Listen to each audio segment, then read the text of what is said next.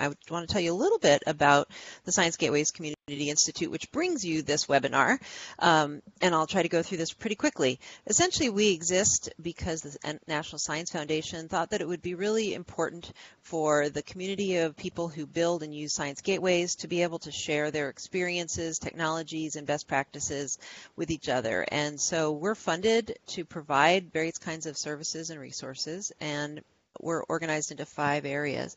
And the first area is called the Incubator, and the Incubator is the area that actually provided the services that Jason will be talking about today. One of the big events that it offers is a boot camp at least twice a year, as well as some custom boot camps. And these are a 1-week intensive event that teaches from, was it soup to nuts, I think is the expression, to how to help your gateway be sustainable and successful. Also, those people who are involved in the boot camp are available as consultants, including usability consulting, which is another thing that Jason will be talking about today.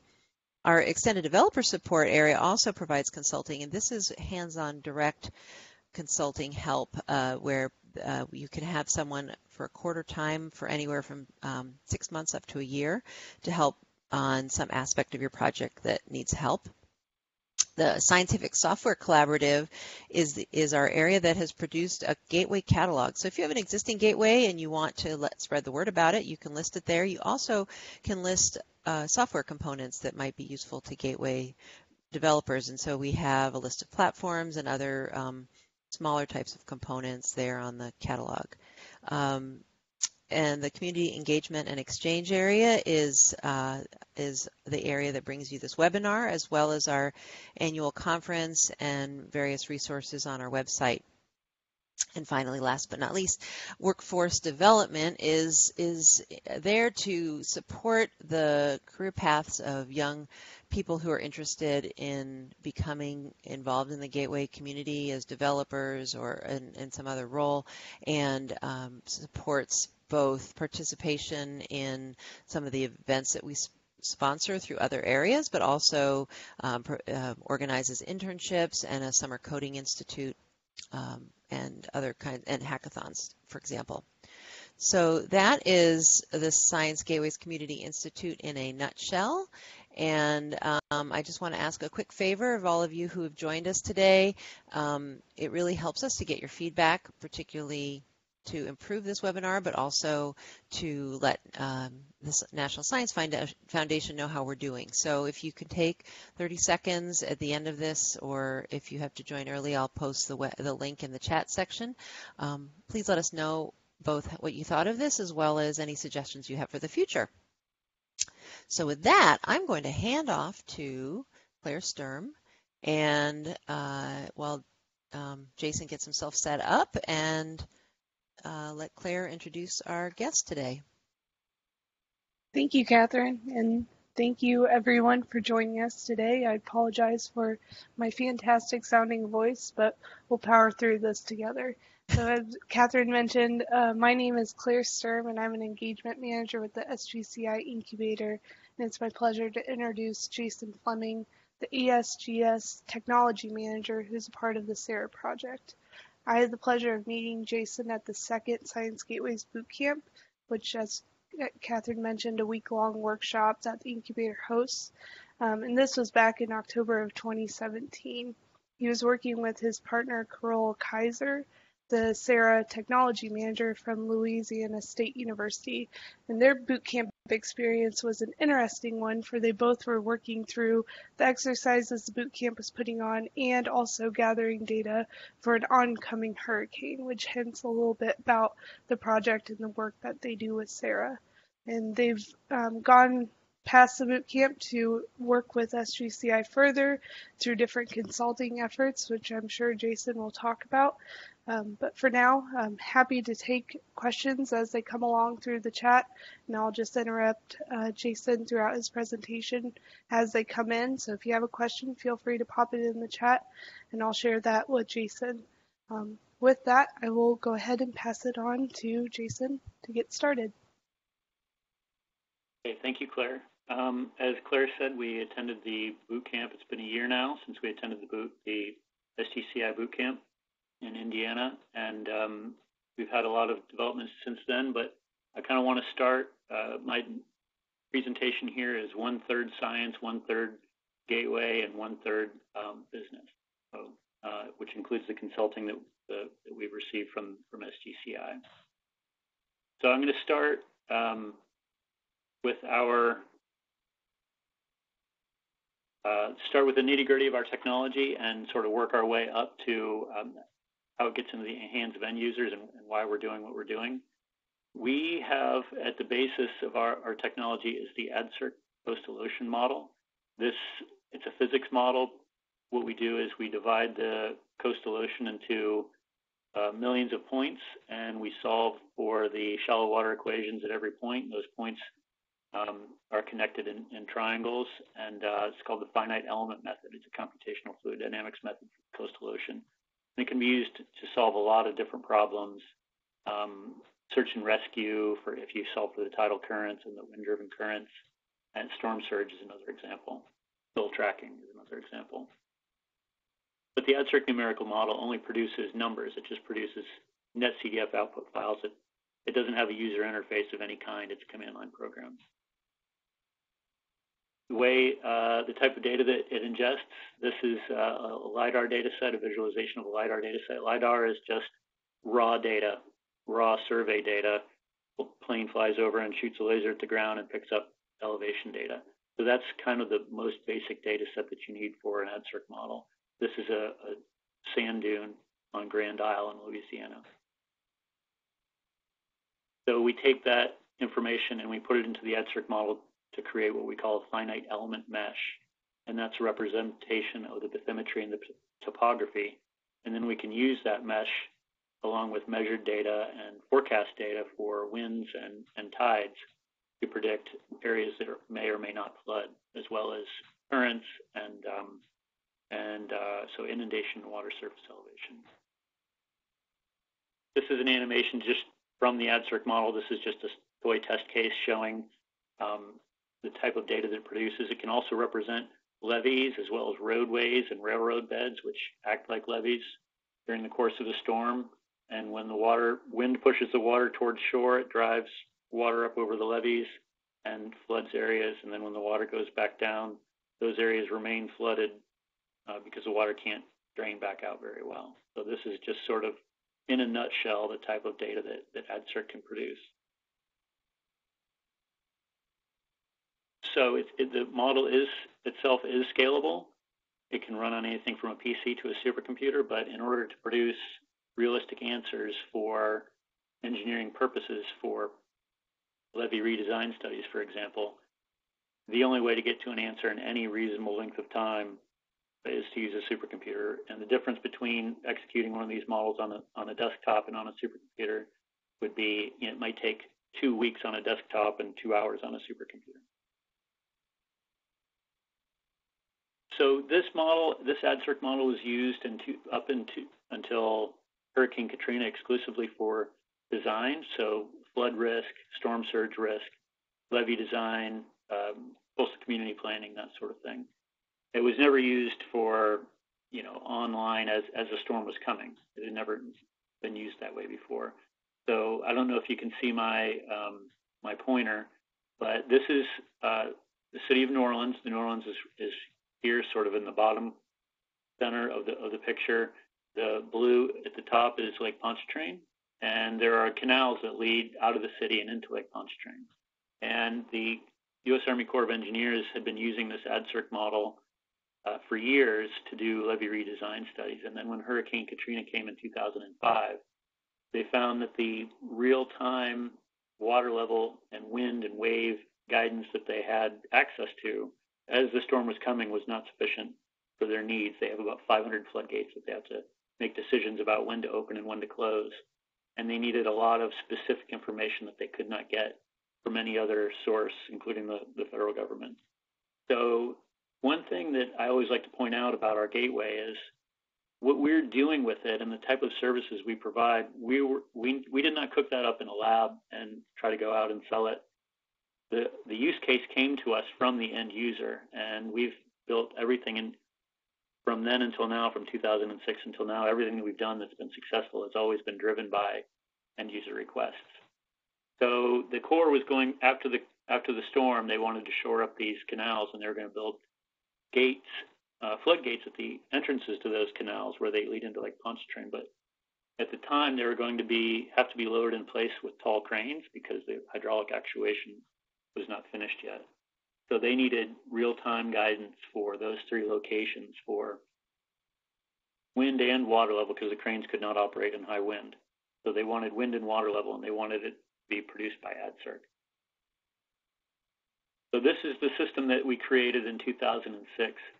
The top left here, we take the National Hurricane Center official forecast track, which does not include a lot of wind data. It just has like the maximum wind and the location of the storm, not much else. So we have to take that data, and then here on the top right, we create a vortex, a wind vortex inside the ADCIRC model, and those are the winds that we use to drive the water, F equals ma, if you remember from freshman physics. And then what we were producing at the time in 2006 when we first started was this plot along the bottom, which is just a plot for those locations of the water level versus time. So it was just a line graph, and actually it was all running on a supercomputer, and the program, and this ASGS is ADCIRC Surge Guidance System, it's my creation. It would just email I had it emailing these plots to end users, and so there was no gateway. And that was okay in 2006 and 2007. Those were quiet seasons, and there was not much going on. However, in 2008, when Hurricane Gustav hit, we had a lot of demand, and what happened was we would provide them plots at those three locations, and then every advisory, the Hurricane Center issues a new advisory every 6 hours. Every advisory, they would say, well, this is good information. What about this other location nearby? What about this other canal? What about this? We have some concerns about a certain floodgate or a certain levee that is under construction, and should we send a sand truck out there to fill it in temporarily? They had all these questions about other locations, and were not set up at all. Our system was so rigid and so specific that there were a lot of different decisions that had to be made that we never planned for. And then as the storm was after Gustav made landfall, Ike was coming, and the people in Texas, decision makers said, can you do for Texas during Ike what you just did for Louisiana during Gustav? And we couldn't do it alone. We had a small team centered at the University of North Carolina, and we didn't have any way for these disparate decision makers to look at the data that they needed to see in order to make their decisions. So Jason, I'm going to interrupt you here for a quick question. Mona has asked, does the project Gateway have specific ways user feedback or feature requests are gathered and handled? The feature requests generally don't come through the gateway. The feature requests, let me go back to this. We have specific, when we started with the New Orleans District of the U.S. Army Corps of Engineers, and we've expanded our list of creators since. Feature requests tend to come from either our research sponsors. This was all built with research money. From our research sponsors or someone else who is a potential sponsor. Like, I like your data, but I need feature X. What would it take for me to get feature X? And so we can sort of begin a negotiation at that time. We can't really take requests from just anyone that's using the gateway. The gateway is available to the entire general public, and so we can only really respond to requests that are funded or have potential to be funded. Okay. So the CERA Coastal Emergency Risk Assessment program group actually produced with funding from the Louisiana Sea Grant, again, research funding, produced in 2008 our real-time online Science Gateway. So all of the supercomputing capacity and all the Fortran program that produces NetCDF files, that's completely hidden to the end user. They see this website. And so that provides all that power, and all that complexity is all encapsulated and captured in a very easy to use and intuitive user interface. And one of the things so this is what it looks like across the top. There are a set of buttons to sort of select the type of information that, or the sort of the most general type of information, like if you want to look at Hurricane Ike of 2008 or Hurricane Sandy of 2012, that's the kind of information you'll get across the top. And then down the right side, there are accordion menus, and those accordion menus select for different layers to look at wave height or wind speed or water level, or other pieces of information as well. If you'd like to visit the site, it's online right now. It's always online, CERA.coastalrisk.live.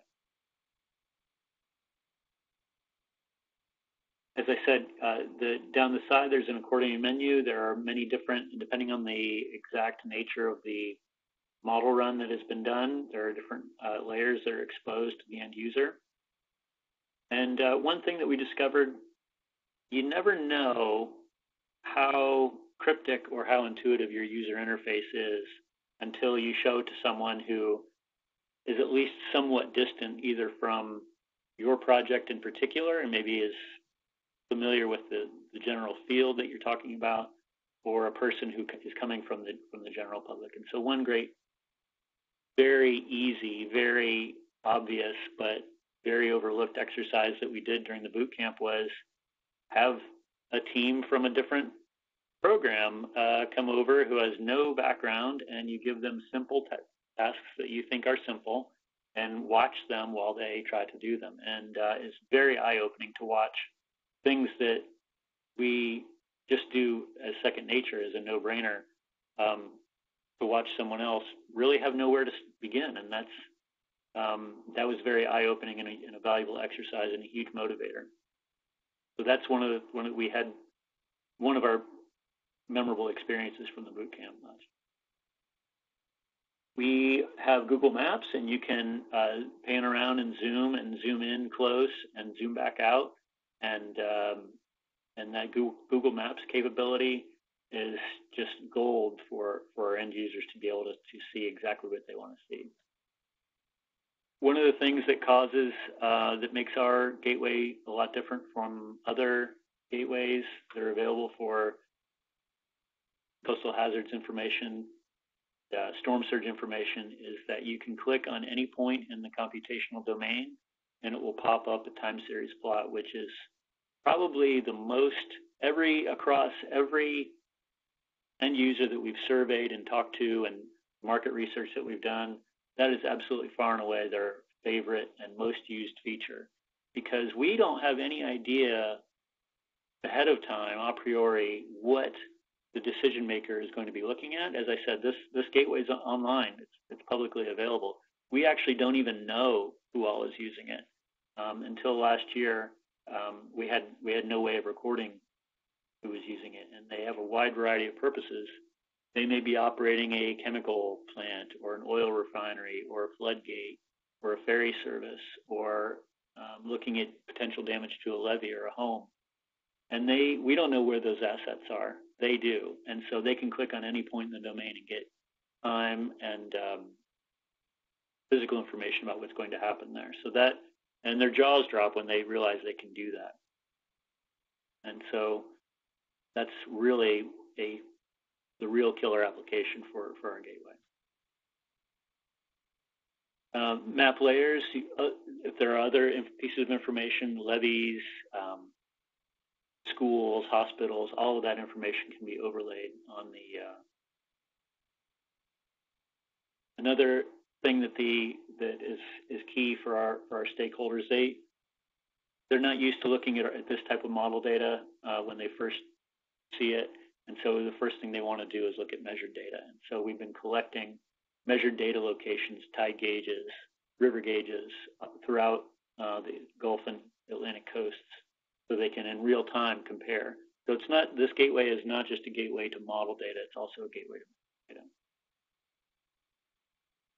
And this is what that looks like. You can click on one of those measured gauges, and you can see in light blue there is the measured data, and then yellow is the AdCirc predicted model data. As I said, up until this year, we had no way of knowing through the website itself who was looking at our data, but we, just like this started with the New Orleans District of the Core, we have university collaborators and professional stakeholders at a variety of agencies and institutions who would email us. They would just click on the contact link on the website and email us and ask questions and ask for clarification. And so through that mechanism, just them pulling information from us and pinging us, we've built up a portfolio of people that we know are using it and use cases and war stories, those sorts of things. And those use cases and war stories, after having been through the boot camp working, we've got a mandate and a roadmap for turning those use cases and so forth into sales leads. So that was where we were, and as Claire said, we were at the boot camp during Hurricane Nate. Carola Kaiser and I were the lead developers as well as for the various different components, and we're also the operators. So when a storm comes, it's up to us to make sure that everything is flowing smoothly and everything is working as it should, because one thing that our collaborators told us is that if our information is slightly wrong, if we overpredict or underpredict the flood by a foot or something, and we, as long as we let them know that we're high biased or low biased or early or late biased or whatever it is, they can handle that, no problem. We're talking to people for whom this is not their first rodeo. But what they cannot handle is no information. So if the supercomputer has a file system hiccup and our model run fails, or one year we had during a storm, I don't remember which one, maybe it was Hurricane Ida, we had one of our supercomputer centers, a bird hit a transformer that fed the networking cabinet. And so even though all of our model runs were running, no one could get to them. They couldn't be viewed because the network was down because of that power outage. So needless to say, reliability is absolutely the most important thing, even more important than accuracy. And we have multiple redundant systems for doing everything that we do. So during Hurricane Nate, with both of us at the boot camp, we sort of had to skip out on dinner one of the nights so that we could check on everything and make sure it was running. This part of the presentation came straight from our pitch deck. One of the deliverables at the end of the boot camp for every team is to produce what they call a pitch deck, which is just analyzing and distilling down what it is you're doing, why you're doing it, and why someone should pay for it other than a research sponsor. And so the first step in that is a napkin drawing, which is, in a nutshell, what is it that you're doing? And so the first panel is that we are looking at the official forecast track from the Hurricane Center and running that on a supercomputer, which is not useful by itself is not useful to anybody that we provide model guidance to. That information goes to the CERA website, which presents it and provides an interactive user interface for it. And then top right is that website is used by end users to make their decisions to order, it could be FEMA. This particular example, that's Gordon Wells on the left in that picture. He's in the Texas State Operations Center looking at the CERA website, looking at the AdCirc results. And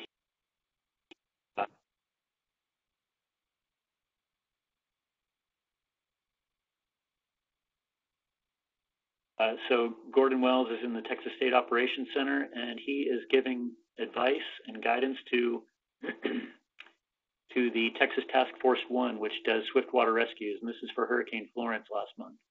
And New Bern, North Carolina was really badly flooded during Hurricane Florence. There were thousands of 911 calls in the middle of the night. And this is an actual picture of him looking at the website to get guidance to tell Texas Task Force 1 where to set up, because they need to know where to set up their local headquarters and around New Bern so that they're not going to get flooded, and what the winds are going to be and what the water level is going to look like and which areas are going to get flooded. And they used our AdCirc results in the CERA website to do all that. So that is our end user. So this slide is a napkin drawing that is a nutshell illustration of what it is that you do. So the next slide in this slide deck, this pitch deck, is the value proposition. And as some of the people said I watched the YouTube video of the Gateways Bootcamp, and if you're interested in other gateways and other domains, there's several very good YouTube videos that really provide a good information about the diversity of the people that they help. So as they said, and as some of the other presenters in that said, this value proposition takes an incredibly non-intuitively long time to come up with, because it has to be very succinct, which is, for many people involved in research, that's not a strength. So our value proposition is that the Coastal Emergency Risk Assessment application will help emergency managers make time-critical operational decisions by providing storm impact predictions on an intuitive-to-use web interface. So that's why they should care, and that's why they should purchase our products and services. The next slide in this pitch deck that everybody has to come up with in the boot camp is the current market landscape, and this is another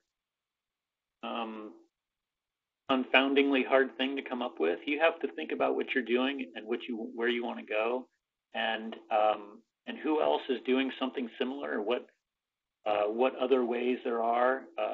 One of the memorable quotes that we got, I think it was from Nancy Marin, was you have to think about the people that you're planning to help or that you are helping, and if they didn't have you, how would they be solving this problem that you propose to solve? And you're going to be dead in the water if the answer is, well, they're just not solving it.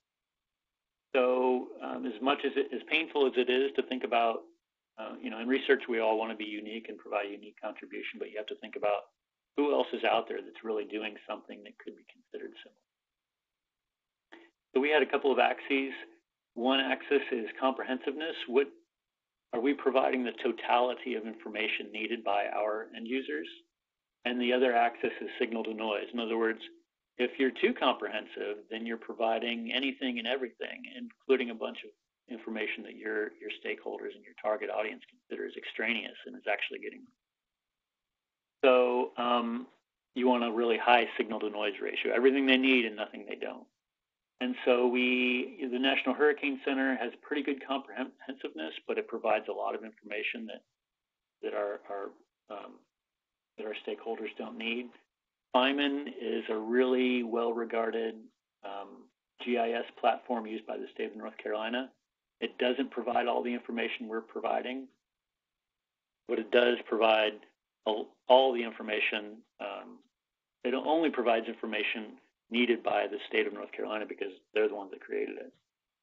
There's another program called HurryVac, which is used by emergency managers, which uses Hurricane Center data. It's not comprehensive at all for our end users. It's very comprehensive for ordering evacuations, has everything needed for ordering evacuations, but nothing beyond that. And so, plus it does have a lot of information in it that it's actually a general purpose platform, and it has a lot of information that is not necessarily helpful for our target audience. So that was a very valuable exercise that it would not have occurred to me to do that if it weren't for the bootcamp. So our target audience, which has changed a little bit since the bootcamp, state emergency decision makers, those are a great audience. What we've found through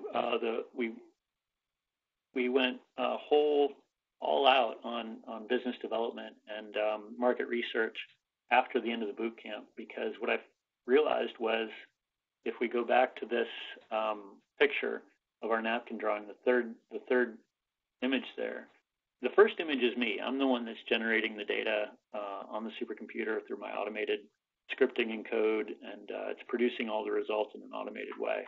And I take care of the care and feeding of that. The middle is Louisiana State University, Corolla Kaiser. They maintain that. They've got that down.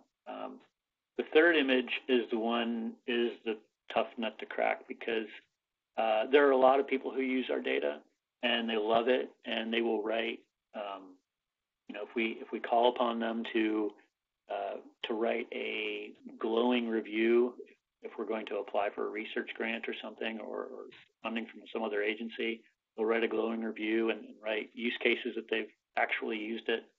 But if we talk to those same stakeholders about funding or an annual subscription, that's the tough nut to crack. Even now that we've got a good handle on who those people are, we have their email addresses and what they're doing. The government has a lot of rules and restrictions about even a federal agency or a state agency that has a fantastically large budget and is well funded. There are a lot of rules about what they can spend money on and what they can't. And so you have to learn those rules and the ins and the outs of each one and what their idiosyncrasies are.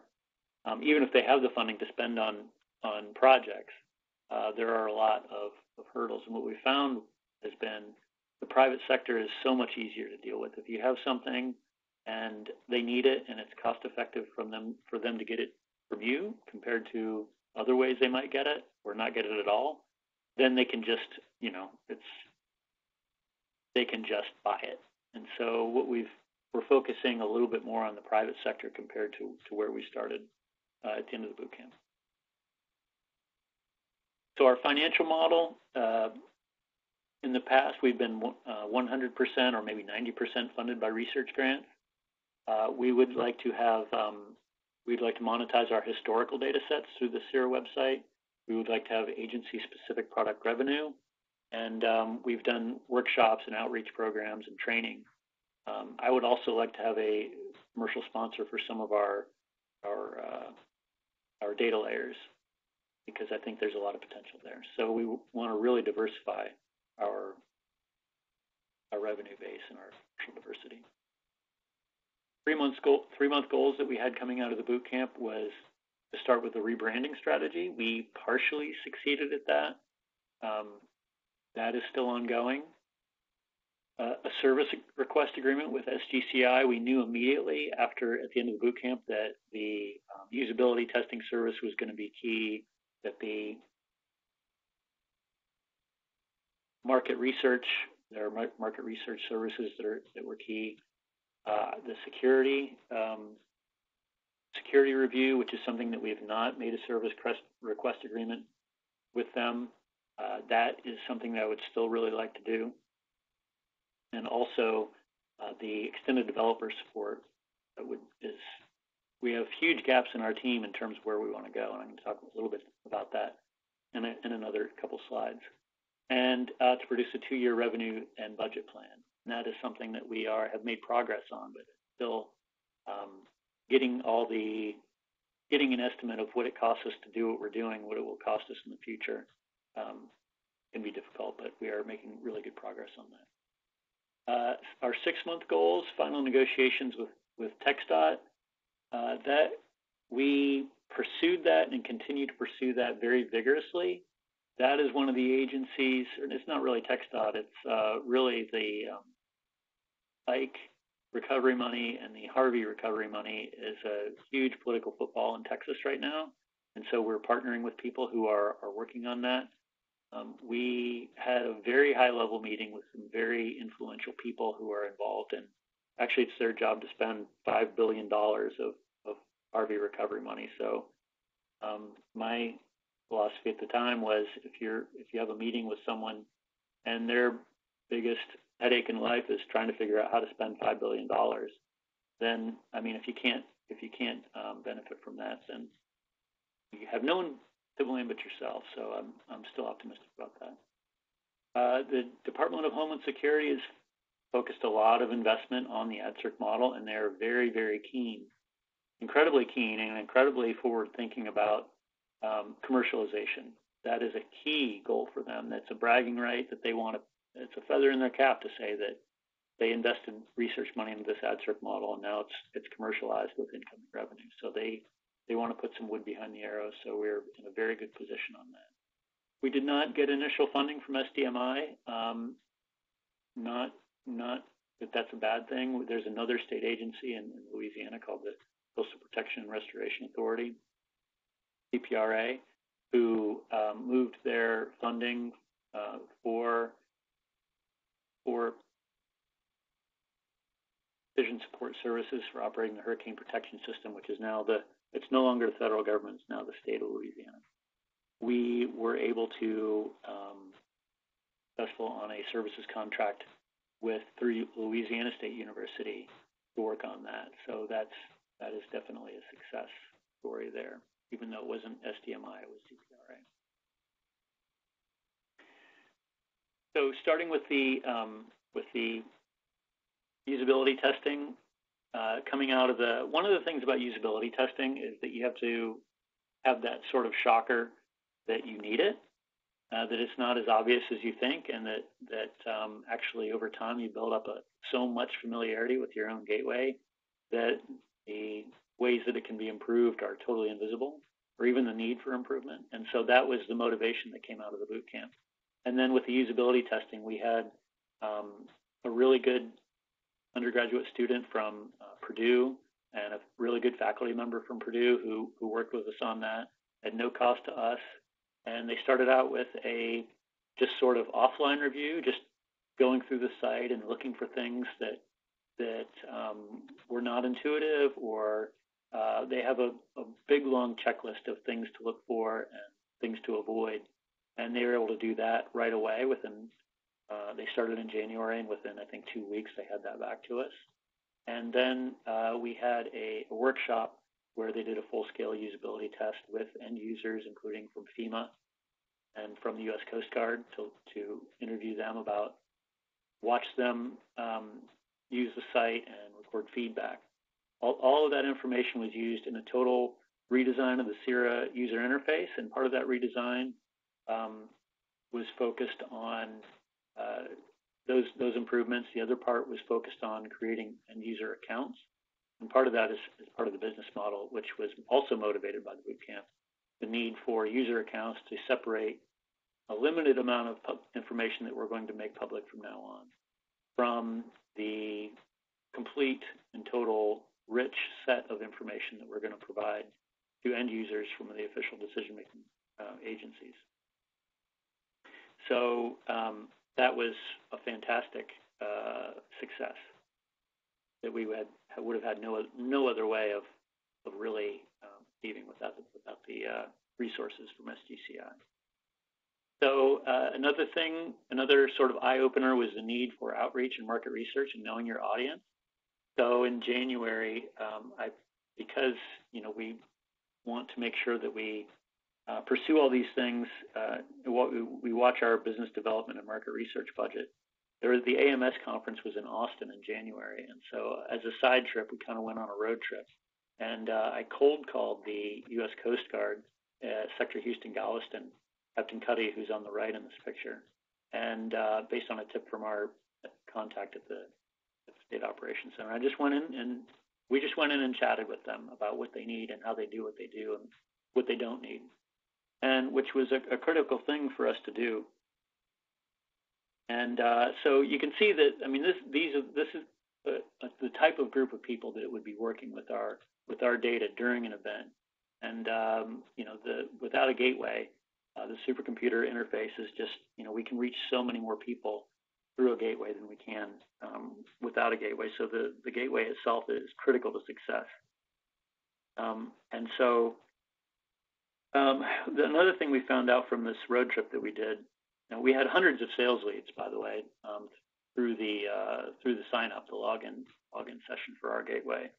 And what we found was during this road trip and thereafter is that chasing end user funding and doing market research is a full-time job. You cannot, our technical duties, and design, code, maintain, and operate our technologies, we have the same responsibilities we had before.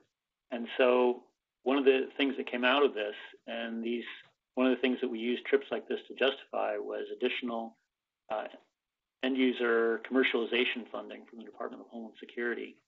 And we are working with Nancy Marin on that, or we hope to, or we're planning on doing that. And so one of the great takeaways from the boot camp was networking with the other teams and networking with the professionals who are running the boot camp and tapping into their expertise. And we never would have come across them otherwise. And so the Sector Houston-Galveston suggested several different revenue opportunities to us, including a port security grant, which is a huge pot of money that the Coast Guard spends every year. And they were strongly encouraged us to apply for it and to enable some of our technologies for their use. So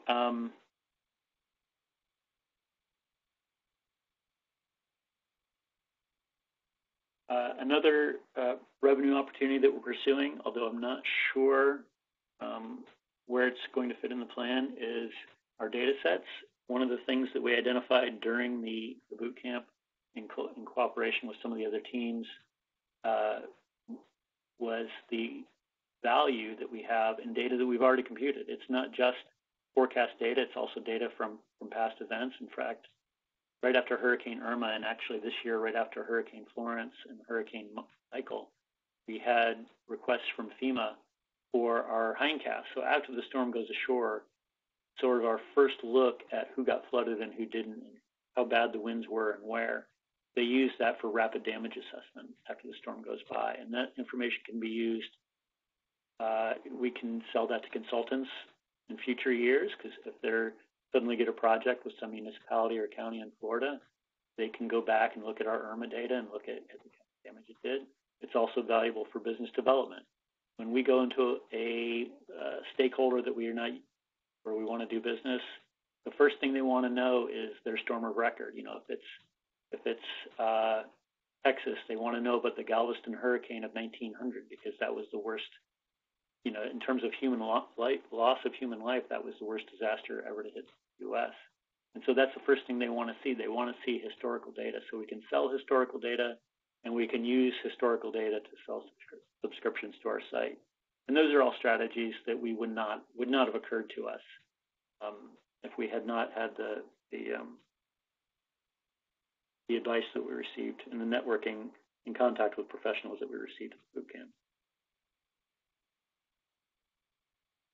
Okay, this is my last slide. Starting in 2010, I created an AdCERC training event called the AdCERC Bootcamp, and it's part of AdCERC Week. This is a group of AdCERC users. This was the picture is from 2015 in College Park. So there's a lot of people who are doing AdCERC. This is all the research community. And so one thing that coming out of this research community that we didn't have was business acumen or business mentorship or a business mindset. And so there's really nowhere you can go, we didn't really have access to anyone who kind of knew what to do. Our DHS research funding is going to sunset in 2020, and we are very motivated to keep going and keep doing what we're doing and keep supplying products and services for public safety and for emergencies and natural disasters. And we wanted to keep going with it, but how? The universities tend to have technology transfer offices and commercialization initiatives, but those usually focus on commercializing or licensing intellectual property. In other words, some sort of laboratory technique or something like that, or a new material that is licensed and patented and copyrighted, that they sort of just hand off and collect licensing revenue to outside private companies. So it's not really focused or relevant to the situation that we have, where we want to keep contact with the university research community. We want to gain end user funding to help support that for the Science Gateway. So there's really no other place to go to get the same information that we got at the boot camp. So as I said, one of the key takeaways from this was contact with the people. both other teams as well as the professionals that run the boot camp, and getting to know them and learning from them. And they suggested some follow-up events that we are now key to our strategy that we wouldn't have known about otherwise. So with that in mind, and in that same vein, I'd like to say that please contact me if you have any suggestions or ideas or additional information that you think we could benefit from. One thing that I kind of wanted to make sure I mentioned was another incredibly key and important service that came from the SGCI Incubator was the extended development services. Our DHS clients or our research sponsors at this point, they'll hopefully become clients in the future. They are absolutely key on the cloud. They can't figure out why we're doing anything other than in the cloud, and they have a good point. And so what the extended developers support has been able to do, we've been working with John Gentle at TAC. And John is a person who understands the cloud and he understands web services. And nobody else on our team understands how to make use of the cloud, or he's Dockerizing and containerizing the components and architecting how the containerized components will work together and how they can be put in the cloud, which is key to reliability, which, as I said, is a huge priority for our end users. And so we've been working with John. That was part of our service agreement with the Institute, with the incubator, I mean. And so John, his first job actually, since we do have a relatively small, disparate team, the CERA website is the burden of developing it and maintaining it and operating it always fallen on the shoulders of one person. And so John's first job, start containerizing things and making cloud enabling things and helping improve reliability. His first job was to go through the code and figure out what's what and produce documentation so that we could start spinning up other developers and relieve that burden on just one person, which also increases our reliability, not just of the technology, but of the personnel. Because if that one person happens to be attending a Science Gateway Bootcamp, which is what happened last year, and another person needs to be available, we need to be able to spin that person up. And so John's services, which are at no cost to us through the NSF GCI, have been invaluable and just giving us a baseline to even begin scaling out developers to work on this, be redundant and reliable. And so that's his first step, and that's mostly complete now, as is most of the architectural conceptualization and a lot of the coding and testing. So we're really looking forward to working with John to demonstrate the cloud-enabled CERA app at the conclusion of his services, his 0.25 FTE service. So with that, I'd like to say thank you and offer to answer any questions. Thank you very much, Jason. We do have one other question. It's actually asked by Mike. He asks, this gateway seems to have huge social impact. Do you have cases, even anecdotal, from individuals, the decisions they made with CERA, and the impact of those decisions? Thank you. I'm sorry, was that? Yeah, it's more of a question about, do you have any use cases or incidents where individuals have made decisions with CERA that you can maybe talk about? Oh yes, we have lots and lots and lots of those.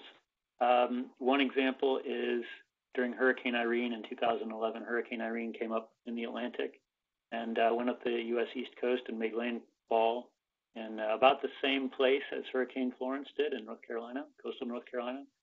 The U.S. Coast Guard had their command center in Portsmouth, Virginia, operates it represents their command and control for all of the U.S. East Coast, and I think Middle East and Africa as well. And so, but Portsmouth, Virginia is actually a very low-lying area, and it's vulnerable to storm surge flooding. And so as Hurricane Irene was approaching North Carolina, they were in Virginia looking at the CERA website and looking at the AdCirc results. And they have something called a COOP, a Continuity of Operations Plan. I think of it as flying the coop, because what they do, if they think that their primary command center is going to be damaged, they can activate their secondary command center, which in this case is in Missouri, St. Louis. But it's very expensive to do, and so they don't want to do it unless they have to. So they were looking at the CERA website and looking at the AdCirc results. These are the admirals in Coast Guard admirals in Portsmouth, Virginia. And they made a decision to, they looked at the inundation and they said, okay, we're gonna coop. We're going to get on C-130s and we're going to fly to our secondary command center in Missouri. And so they did that. And the morning that AdCirc predicted their area would get flooded, it did get flooded, and their command center went dark. They would have lost all of their command and control during Hurricane Irene for the entire U.S. East Coast if they had stayed. But they were in Missouri and everything was fine, and they were able to maintain command.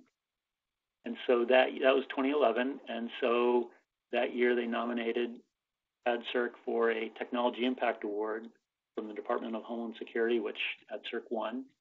So it was a major, from then on, they are huge fans of AdCirc. Admiral Brown, who made that decision during Irene, also used the CERA website to make similar decisions, decisions with similar impact during Hurricane Maria. And he said he wouldn't want to go into another hurricane season without it, and he put that in writing. So that's just one story of many specific decisions that have been made with the model guidance that we're providing.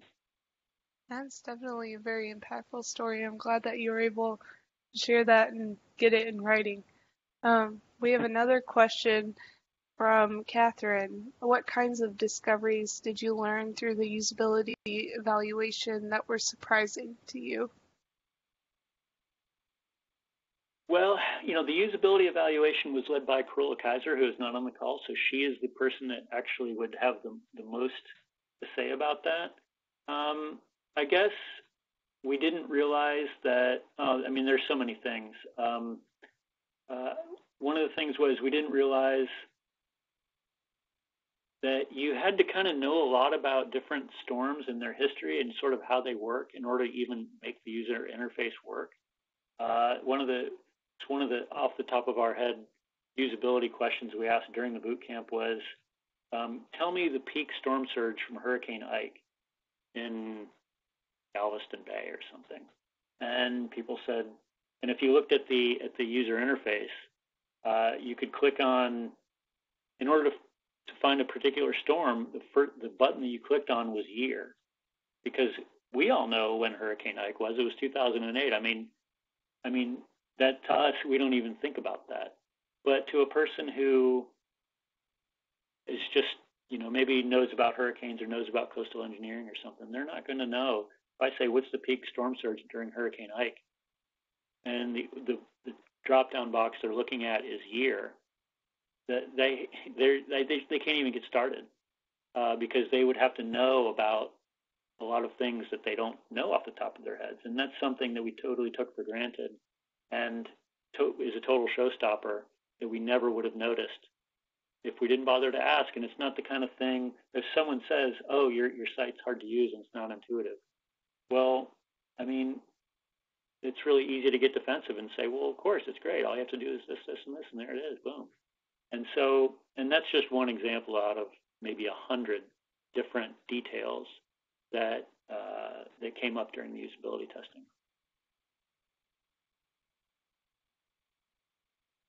Very good. I think we have time for maybe one more question. Anybody would like to pop in one more thought into the chat channel? If I can ask Jason. Can I ask in person? Sure. Hi, Jason. Thank you for a very interesting talk. I was wondering if you speak a little bit more, something you mentioned about that it's basically a full-time job of a whole person to do sort of outreach and market research. And so what is your project planning? Are you guys going to hire someone, or is there other interesting ideas that you guys are planning to do for that outreach and marketing? Yeah, it's a crisis actually, because I was determined to do it, and it's a chicken and egg thing. You need to pay that person to do that, and until there's revenue, there's no way to pay that person, and if there's no, you know what I mean, without revenue, you can't hire a business development person, Right. or a developer to do your technical job while you do the business development, and that's so those are two issues. One issue is a chicken and egg thing where you need the money to hire a business development person, but you need a business development person to get the money. That's problem number one. Problem number two is you may not be able to hire someone who can do a good job of business development because they kind of have to know the audience, and they kind of have to know the technology, and they kind of have to know what the pain points are for the stakeholders, and they kind of have to know what the possible revenue streams can be, and the ins and outs of different agencies and what their rules are in terms of how they buy things. And right now, they also have to be personable. They also have to be flexible and good listeners. And so right now, that person, there's no one we could hire that could do that. No one is going to come in out of the blue and be able to do that for us because there's too much depth of knowledge they need. And so right now, that kind of is falling to me to try to be the person going out and shaking hands and so forth. And so, and I like that. I couldn't do that for my entire job, but I really enjoy doing that. And there's absolutely no one else nearby or at hand that we could get to do that. So I have to do that at least for part of my time, which means I have for the part of my time that I'm not doing tech, we have to hire a developer or more than one to do the tech. And so with me sort of bringing them up to speed and keeping an eye on what's going on. And so that costs money too. But I think it's a little bit easier to get money to do that if you already have a sponsor. So what we're doing right now to solve the chicken and egg as well as the bread too thin problem is to go back to our sponsor, which is right at this point, the best one is DHS in terms of having somebody who's on board.